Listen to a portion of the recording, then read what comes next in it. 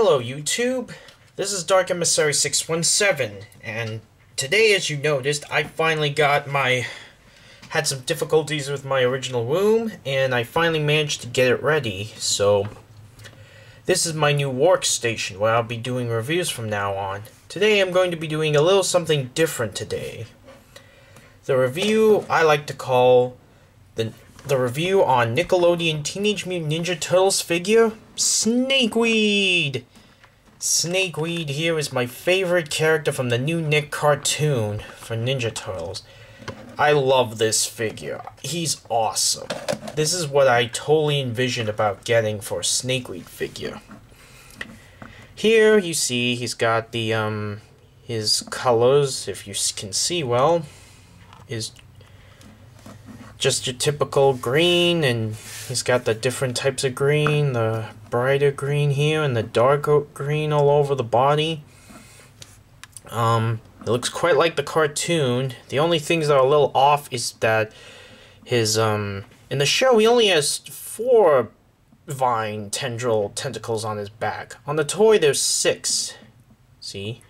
Because I think this is more towards the concept art of what we saw at Toy Fair a few years ago for the premiere of the TMNT toy line.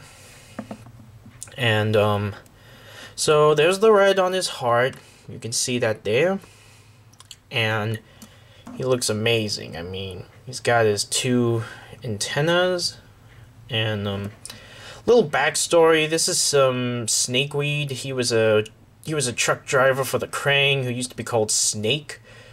Apparently, the Kraang had him because they needed him for topside missions, like for Earth Customs, because you know, Snake's a human and the Kraang don't speak well properly and all that. So, but okay, putting Snakeweed aside, let's actually have a look at the box. The box is typical. You got Snakeweed, Mutant Botanical Bruiser. And here on the back, here you have your little art of Snakeweed. And here we go. Here's a little bite read for you. The venomously vined Snakeweed was once no more than human low-life snake, snitch, and ally to the evil Kraang.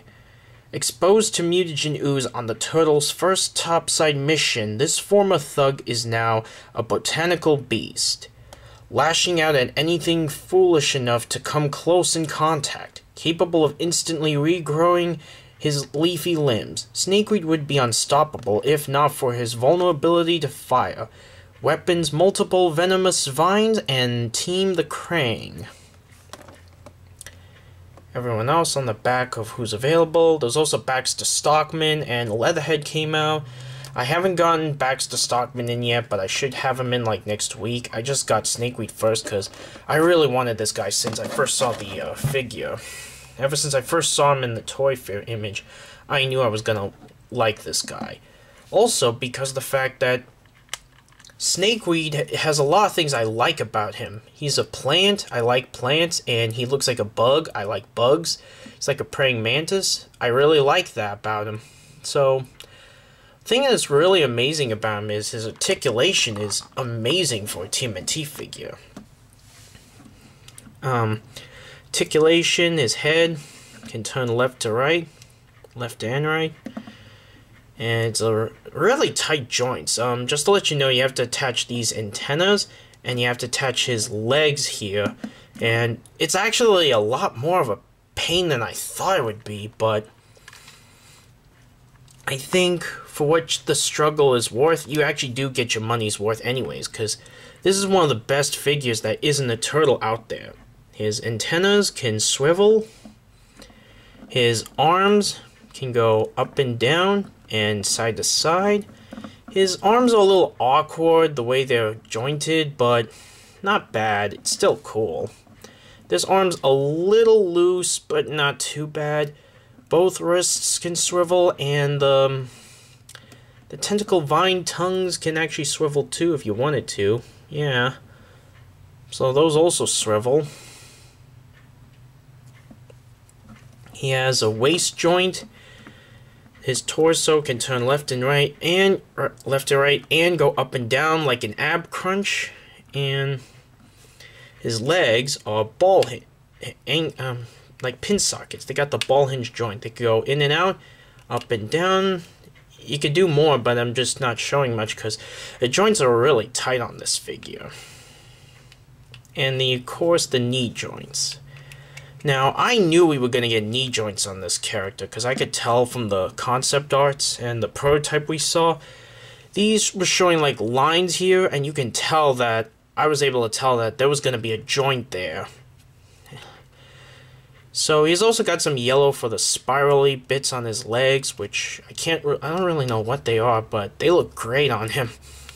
He also has some red here, as you noticed, on the side. He's got, this is like, his venomous blood, I call it. It's like the red stuff. They were like bones and for his legs that used to be, because they split apart when he was a mutant. But they're not on the toy, I guess because it was too violent. He has hollowed out feet. I was hoping it was going to be like not like this hollowed out, but it's not a big deal. There's the holes to connect to play sets and all that. And you could take off the vines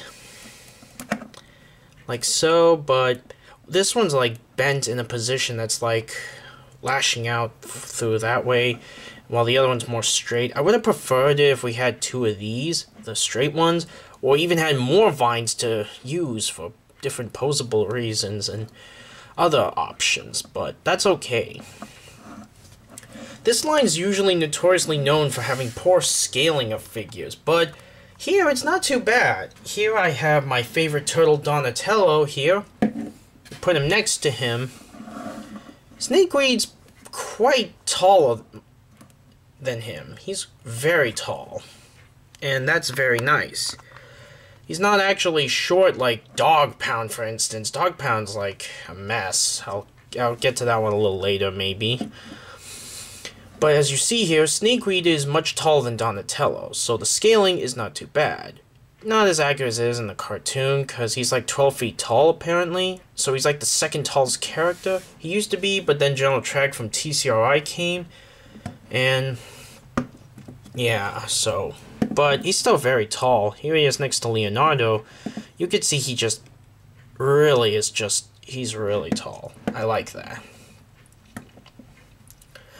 Now, on the prototype, he had like red paint here, and had some red paint on the vines here, but it's not too bad. Like, he has missing paint, but his missing paint is not that noticeable. If you had seen toys like Metalhead, Fishface, and Dog Pound, the missing paint is very distracting. Here, it doesn't really hurt Snakeweed too much. And this is coming from a new character that came out in the new latest wave. It came out with Metalhead and Baxter Stockman. So, two iconic characters just lost to this new guy? I'm really amazed that a new character actually was better, and not just that, the best figure of the wave, when he was, like, basically, like, competing with two other really iconic characters. Their figures are okay, but you'll see if, you know, there's a lot of problems. Like, I'll just say a heads up that Leatherhead is too short. He's shorter than Dog Pound, possibly shorter than Metalhead, so that's bad. And Baxter Stockman is okay, but he's just not that great a figure, because, you know. But this guy has a lot of articulation. If you count up his joints, he should have like 19 joints, because he's got a lot of swivelings and the ball hinges. So he has like 19 points of articulation, the same amount of articulation a turtle figure has, the actual turtles. So, yeah. And, I really recommend getting this guy. You see him in stores, you should definitely buy him. He's one of the best figures in the line, hands down. Like, this guy is amazing. First evil mutant that the Turtles fought in the show. He was appearing in the second parter. You see Snake more, and he actually mutates there due to an accident with the truck. And he's really powerful. He keeps getting blown to pieces and frozen, smashed to pieces, but with his heart still intact, he still survives, and he can regenerate because of that. So, give this figure, I'll give it a 9 out of 10 because the struggling parts are a little annoying and I don't like how they are a little hard to put on, and I would have preferred having a little more of the red paint, but it doesn't bother me too much. I still love this figure. Definitely my favorite in the line. So, this was the review for Nickelodeon Teenage Mutant Ninja Turtles figure Snakeweed. This is Dark Emissary 617 signing out.